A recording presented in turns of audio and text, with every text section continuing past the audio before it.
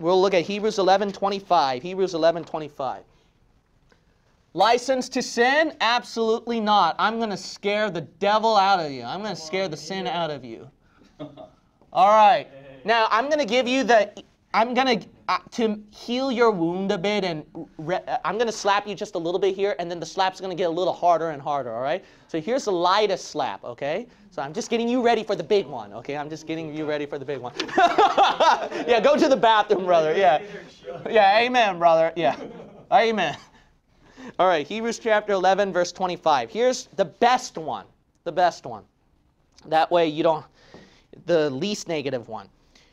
Hebrews 11:25, choosing rather to suffer affliction with the people of God than to enjoy the pleasures of sin for a season. Well, that don't sound bad, Pastor. Sin is pleasurable. Yeah, but sin is pleasurable for how long? Season. You want the evidence? I'll give you the evidence. After you commit the sin. All right, don't you feel rotten after that? Don't you feel like that you've already spent all your joy on that rush of the moment, on that moment you experienced, and then after that, what good did it do for you? Yep. Right after you experienced that pleasure. I just ruined your day, didn't I? Sin is pleasure, but only for a season. Temporary, right? Always after drinking the bottle. Always after that puff of smoke.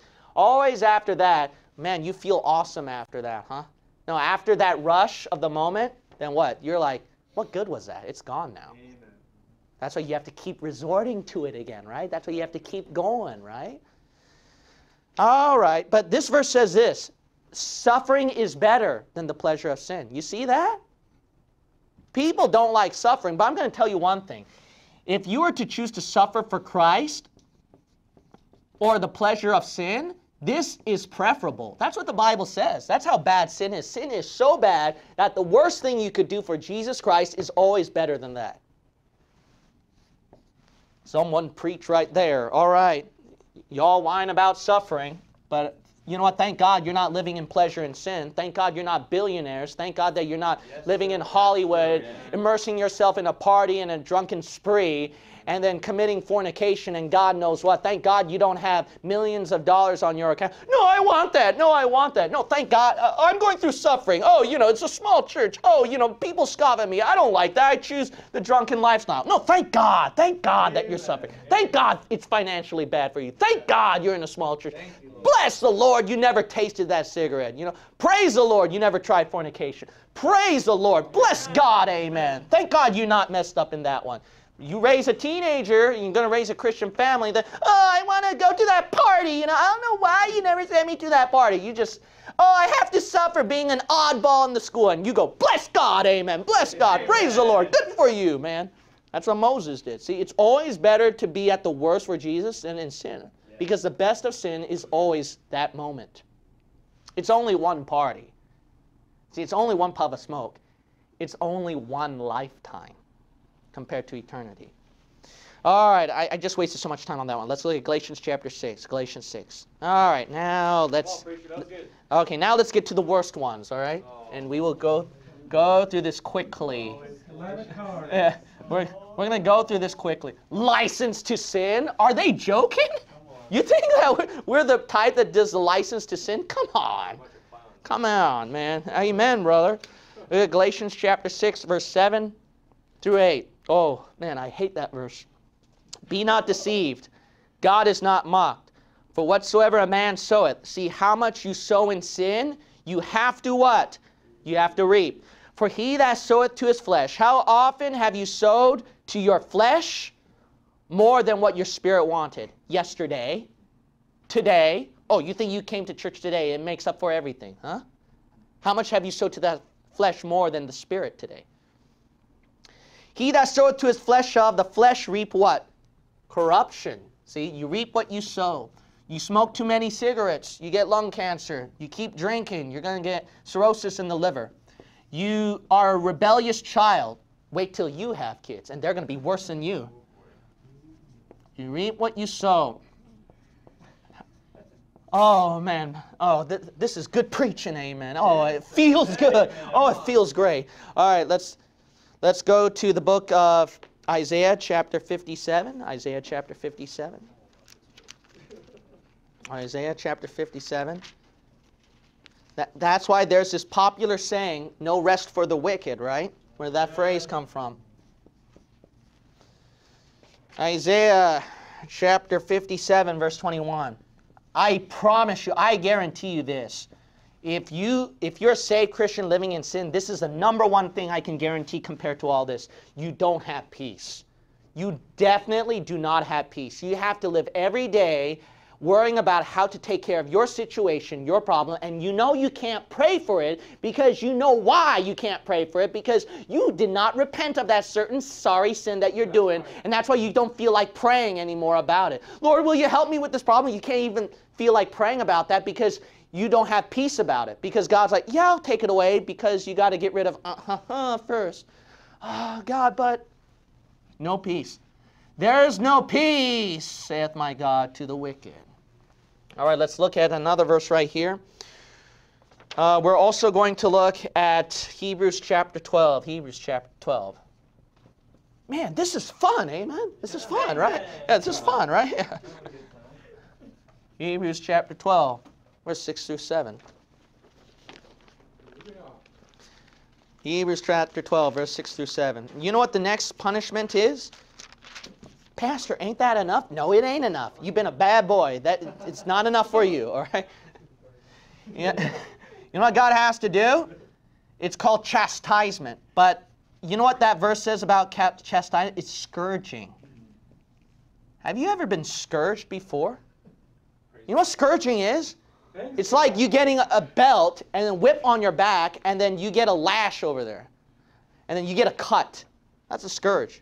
By the way, how was Jesus scourged, huh? That was even worse. What do you think God meant by that then? Look at Hebrews chapter 12, verse 6.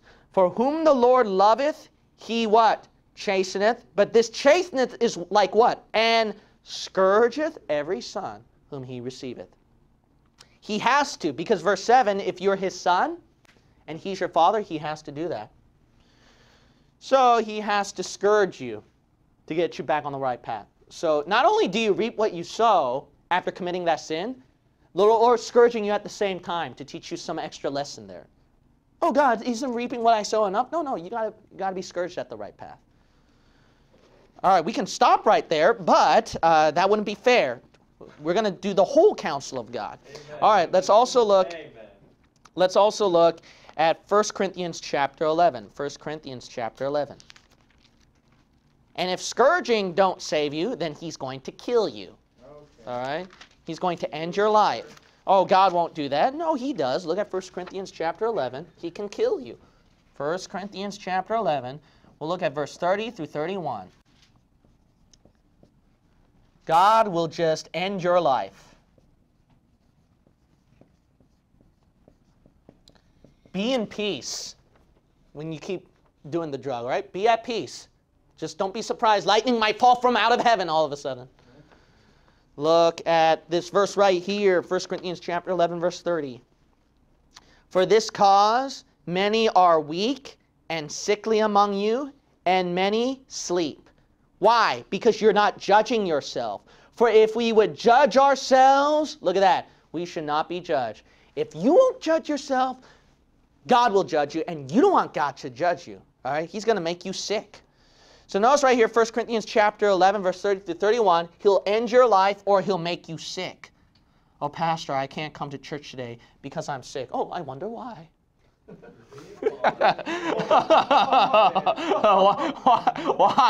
Watch right there.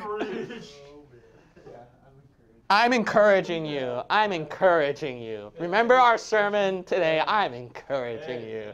Bless God. Yeah. Look at 1 Corinthians. Look at 1 Corinthians chapter 3. 1 Corinthians chapter 3.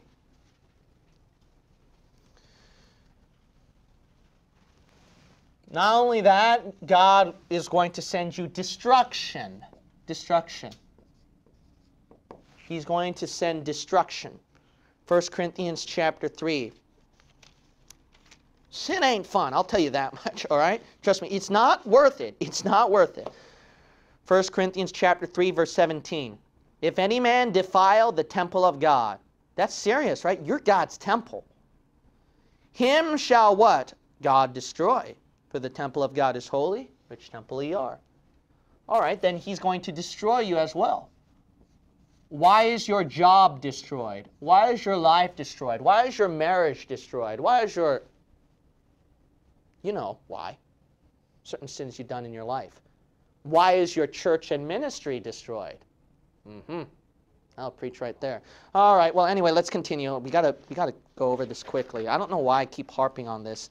We're preaching on sin here. That's why. It's got to be preached again. That's right. All right, we're going to look at 1 Corinthians 5. 1 Corinthians 5. That's not the worst. Well, how bad can it get, Pastor? Oh, really bad. You can get demon-possessed. You can get demon-possessed.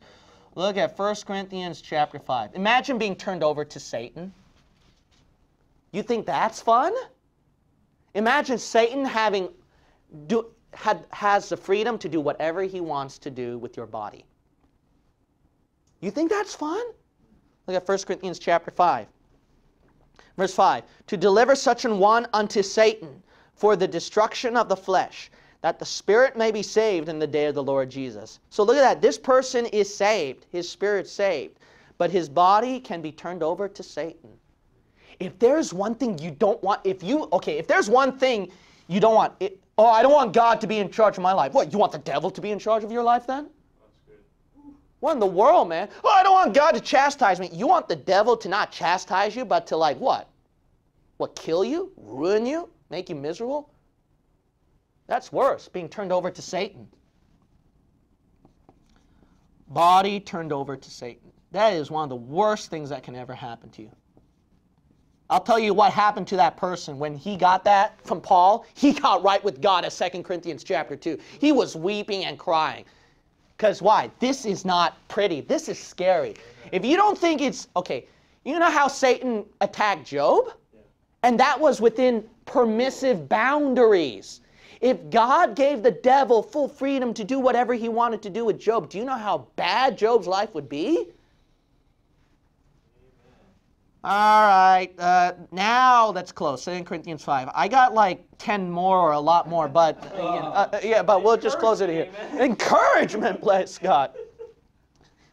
So if people tell you that we preach license to sin, you just laugh at them, okay?